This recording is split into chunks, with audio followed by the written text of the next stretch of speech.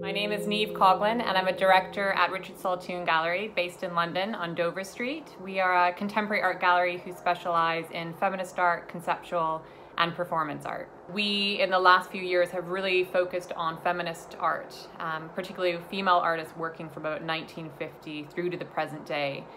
And we've been quite proactive in promoting that aspect of our program. So within that, we've developed an entirely new collector base, which has been phenomenal. And as just an actual gallery, a physical space, we've also expanded. We will be bringing a selection of works by a number of leading textile artists. That will include works by the Colombian textile artist Olga de Amaral.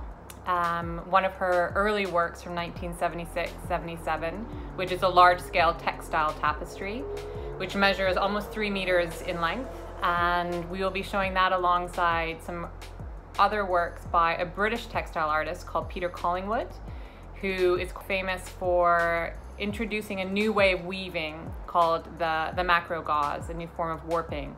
And he quite famously had a major exhibition at the V&A alongside Hans Koper, who's a ceramicist. And we'll also be showing a few new treasures by artists like Shayla Wakely and another work by Jagna Buick, a Croatian textile artist.